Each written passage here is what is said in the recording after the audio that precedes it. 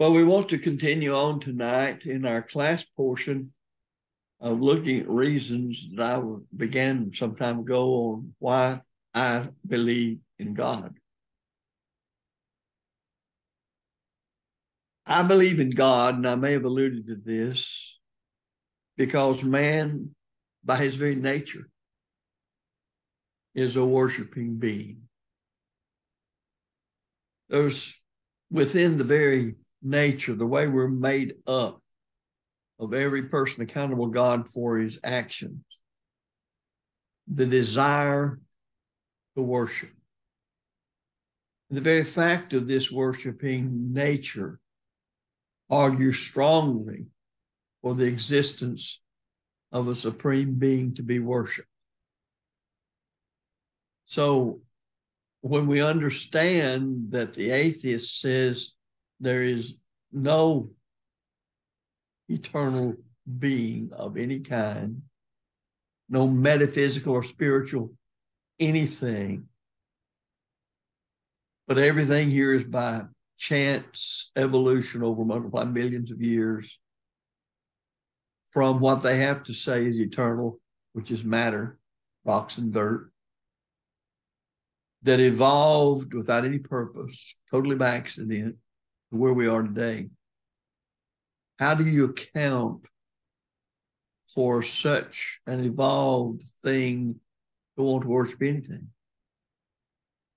And you can't. There's no explanation for it, that a rock could evolve finally into something that worships a being that never was there in the first place. These are concepts that imply that there is a God.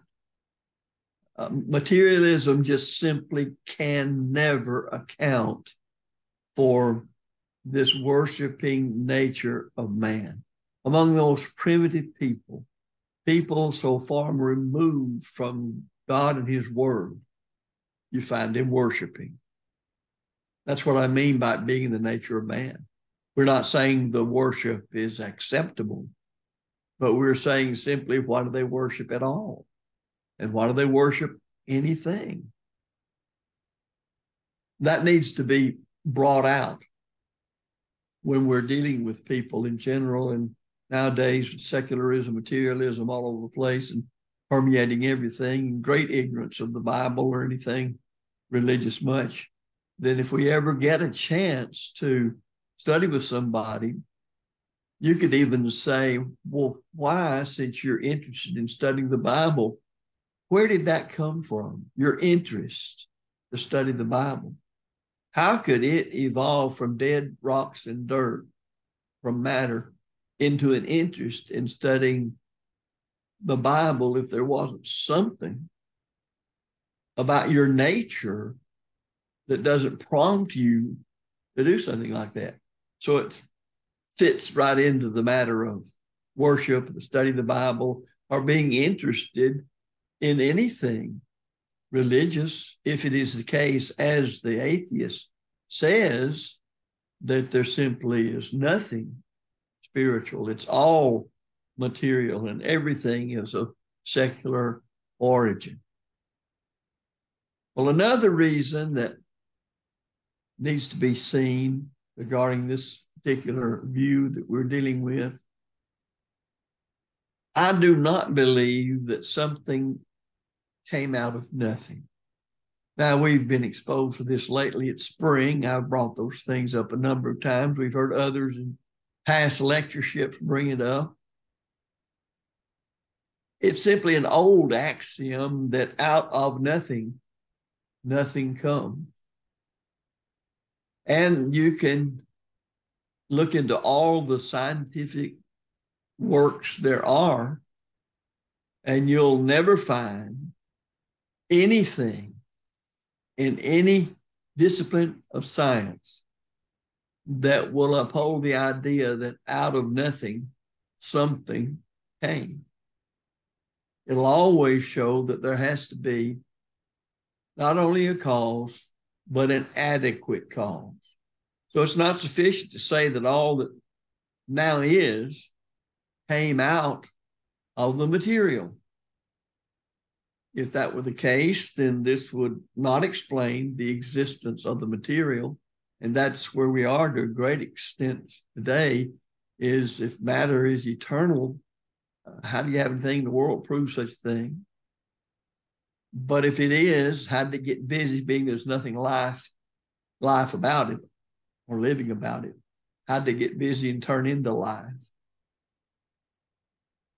So you have to explain where material came from. Of course, some people are saying, well, it just happened or whatever. But see, there's no answer. There's no scientific answer. Remember that if you're dealing with science, you must be able to apply the five senses to whatever it is, and it has to be in the present. If you don't, you're outside the realm of science. Science cannot deal with it if it does not follow the scientific method. This would not explain how the inanimate produced the animate. What we have to conclude is that something is, therefore, something always was. And that something has to be an adequate cause. Thus, we do not hesitate to say that there's always been and never has been anybody that can prove otherwise, that God is the first cause and the uncaused first cause.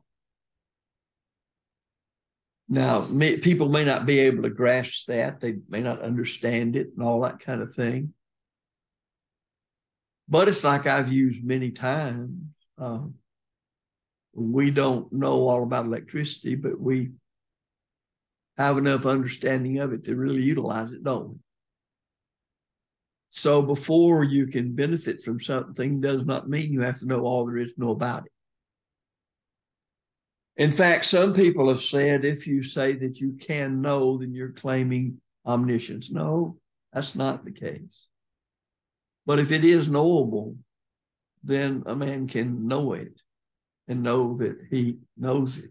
We'll get more about that maybe a little later. No man can logically deny, notice I said logically deny the existence of God. Now, if one wants to logically try to deny the existence of God, here's what would happen. He would have to know everything. Because if there was one thing he did not know, it might be the fact that God exists. He would have to be present everywhere it's possible to be present. For if there was one place where he was not, God might be there. But if one knew everything and could be everywhere present, guess what? He would be God. And that's the thing that needs to be saddled on these people's minds. It needs to be said to a lot of our young people. It might help to get them to even start thinking more with their minds than what seems to be done, not only by young people, but even older people. What has been going on in these United States and elsewhere, but especially in these United States, on places, on campuses of great learning and universities that are noted for all of their great learning and professors of high acclaim and all of that, has been a dumbing down, for lack of a better way to put it, of not only the professors, but even the students. The ignorance that prevails among so-called educated people is absolutely amazing. And then when you consider how it was back when people were more apt to believe in God and believe the Bible's the Word of God, and the ignorance that existed then, well, you can just multiply that countless times over. It's where we are today. When people can look at a fact, and the fact is just what a thing is, and deny that it is, there's not much you can do with that person, because that's going to affect that person's idea of what is truth. Pertinent facts put together pertaining to a given matter determines the truth about that matter. And we have a lot of people today denying the obvious. And think about how it is with the atheist. He's denying that really, which is quite obvious. He has warped his intellectual powers. He's just crazy intellectually, is what it comes down to. Well, I could never be an atheist. If I were going to be an atheist, I would certainly have to be honest with myself. And then that raises the question, well, if I'm an atheist, therefore everything came from dead rocks and dirt over multiplied millions of years of chance evolution. How does the concept of honesty ever form? You ever seen an honest rock? An honest glass of water? The very concept of honesty cannot derive itself from that which is non-living. And that's a very important point to emphasize about a person. It's like the nature of man to worship. Where does that come from? So, in order to be an atheist, now I'm going to list some things here. Some we've already done. Well, in fact, we've touched on all of them, really. But in a list, they'll kind of come together, maybe be emphasized. If I were going to be an atheist, I would have to accept the view that life can come from non-life. Life can come from non-life. If I'm going to be an atheist, I would have to say that something can come from nothing. I would have to accept the idea that order can come out of disorder, that cosmos can come out of chaos. And I think most of us know that cosmos is from where ladies get their term of cosmetics, in the sense of making things up orderly fashion. So when a lady's putting on her cosmetics, she's trying to get in order. That's a joke. You're supposed to laugh. So I'd have to say also that I'd have to believe that chance can produce arrangement. Think about that a little bit. Chance can produce arrangement. When something's arranged, what does it imply? It implies someone or being to arrange it. I would have to believe that there can be a design without a designer. We've mentioned that a number of times. I'd have to believe that like, L-I-K-E, like does not produce like. That there can be an effect without a cause. That mind can be produced by matter. And we could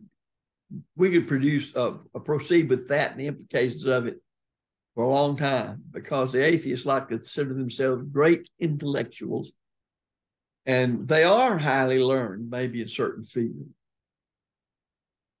But how can we trust what they learn? Because there's no mind to them. It's just material matter called a brain. Now, what makes it work? Well, it's the product of millions of years of an accident. No mind behind the design of the mind. So how can we trust that kind of thinking? And what is thinking? How can one even see likenesses and those things that are unlike. All of that indicates life and so on. You can see the implications of it if you think about it. Then, of course, I'd have to say there's no real purpose to life. I'm an atheist. There's no real purpose at all. Then, of course, I would say there's no hereafter. You die, you just go out of existence. Of course, that would mean the Bible is not in any form or fashion the Word of God. And thus, I'd have to say there's no God. Now, I suggest to you that whatever atheist there is on this earth, he or she, if you take these that I've just mentioned,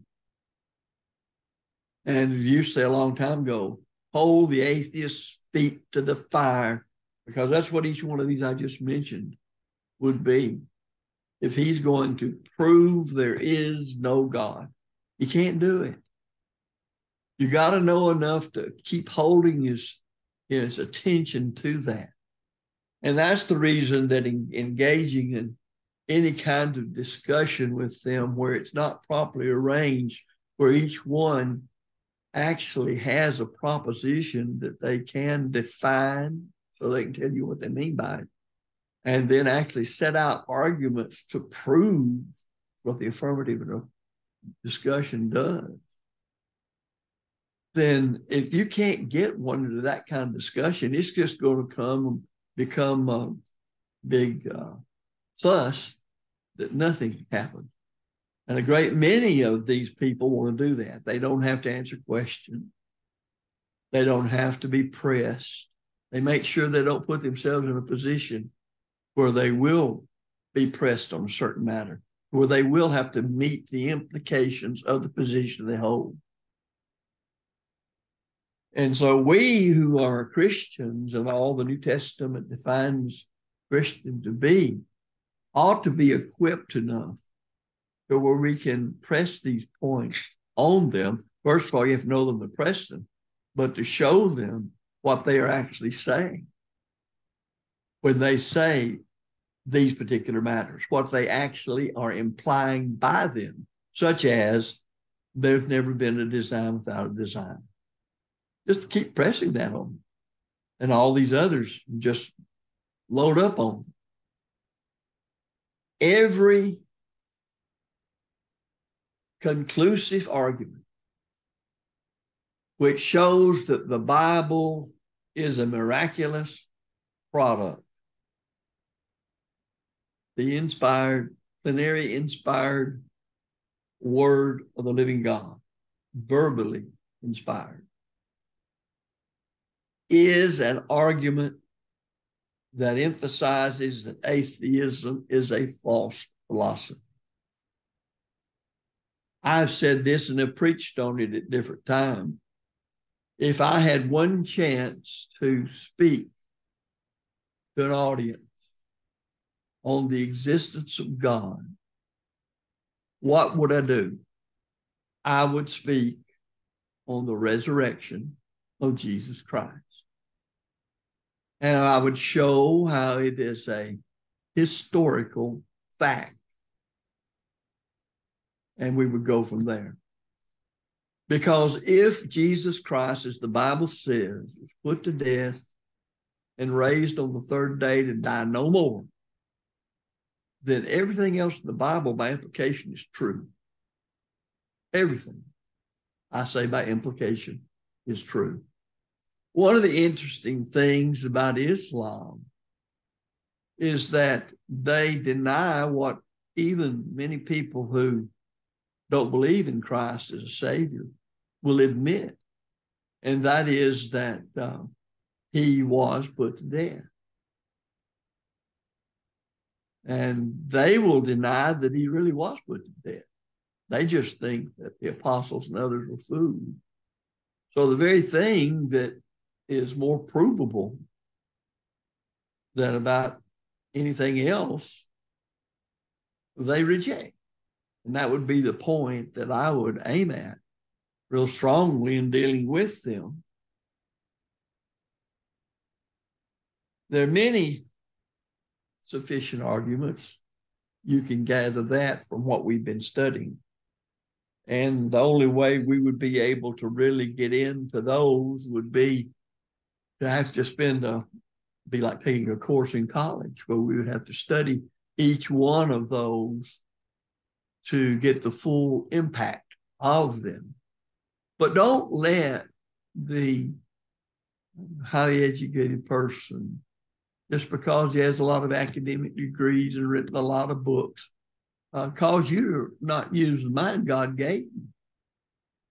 It doesn't make any difference whether a fellow has a PhD in philosophy or physics or whatever it might be and says, well, God does not exist. That's not going to change the fact, and I'll use my old adage again, that's not going to change the fact that those live oak trees out in front of the Spring Church building that they do not evidence design. They do. And if they evidence design, there must be, it's inescapable. There must be a designer with the wherewithal to do that. Sometimes we let them drag us all off into their particular field in which they probably do know more than a lot of folks would because of their intense study. But it doesn't get them past the obvious. If there's design in a thing, there had to be a designer. All there's to it. And I don't care how intricate you get with something, it doesn't change. Well, so much for the atheist, at least right now. I want to now talk about the false philosophy of agnosticism. A great many people, if you talk to them, you might think they're atheists, but an atheist says, I know God does not exist, period. But really, when you press them, they, as I talked about earlier, pressing them, they will tend to back up and say, well, maybe there's just not enough information in to know one way or the other. Well, that's the agnostic.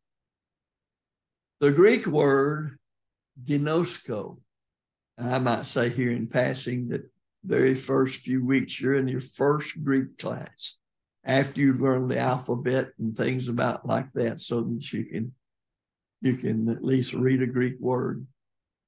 You're going to start learning vocabulary. One of the very first words you're going to learn is gnosko. It simply means I know. And so when you come, if you want to say, I don't know, as a certain party whom we all know said, don't. If you want to say that, you simply put what's called, its first letter of the Greek alphabet, alpha, which is called an alpha privative, you just plug it in front of gnosko. Well, if gnosko means I know, then it's just like A before theist. It means no God, while theist means God. So Greek would simply say, agnosko, I don't know. Are you hungry? Agnosko. I don't know. There's some things where you can say, I don't know. So that's what we're talking about. Now, the word, our English word, agnostic, it's just a transliteration of the Greek word agnosko. I don't know. So whereas, as I said earlier, that the atheist says, I know there is no God, the agnostic simply is holding that there's not sufficient evidence to conclude one way or the other. You can't prove it that there is a God, or you can't prove there's not a God. And not that you'd want to necessarily try to prove a negative, but I won't try to get off into that. If there's a universal negative, you can't affirm it, but that's another story. So the agnostic just simply says, I don't know. Now, we mentioned early on in our study about Kierkegaard and his existentialism. And agnosticism gets pretty close to his view of in existentialism. Existentialism simply applies the notion that it is impossible for one to know two other areas in addition to the matter of the existence of God. It's just not in man to come to that conclusion. Well, in a sense, agnosticism, of course, is contradictory. And I think I don't know how many times I've mentioned this over the years in preaching, make the point. We'll do it again. It is absolutely, for it to be absolutely certain that it's impossible for one to know or not know God exists. Think about that for a minute. You're saying, I'm absolutely certain that you cannot be absolutely certain. If it's possible for a human being to know that particular fact, if it is a fact as they claim it is, then there must be a process by which a human being can come to know something. And if there's such a process, why cannot the process be applied to the problem of the existence of God? And if there is no process by which a human being can come to know, then how can one, such as an agnostic, be sure that one cannot know that God exists? Back in the late 60s and early 70s, I heard quite a bit in the church and heard some that actually held these views speak about the fact they would say, I'm using their terms here, that truth is not absolute. Well, I firmly believe truth is absolute, it's objective. And there are some who hold then that truth is absolute. And I think everybody in this audience would. But some of them believe that it's not attainable, even though it's absolute, that it's impossible for human beings to know the truth. I think I mentioned sometime or another, back in 1969, Dr. James Atterbury, at that time head of the English department at Harding, took the position that yes, truth is absolute. It's out there. But we as human beings never can reach it. We just keep trying. We just keep trying. Well, that's what we mean when we start talking about some of these things about, can you know it? Can you not know it? Is it possible to know it? So there were several of these, I hesitate to call them gospel preachers, but that's what they thought they were. They had quite a bit of formal education, graduate degrees and so forth. They actually set out to prove, now watch this, think about the word prove. They actually set out to prove that you cannot prove that God exists. There's a word in logic for that. It's called an absurdity. And it flies back on itself. I know that some of these fellows were asked, well, are you sure about that? And guess what one of them did? He said, no. Now, I don't know what his lecture was good for when he did that. But you've heard me say at times, how that if somebody says truth is not absolute and objective and humanly attainable, ask him if he's sure about that. If he says, I'm sure, then you say, well, you're so sure, you're absolutely sure. So you're absolutely sure that you cannot be absolutely sure.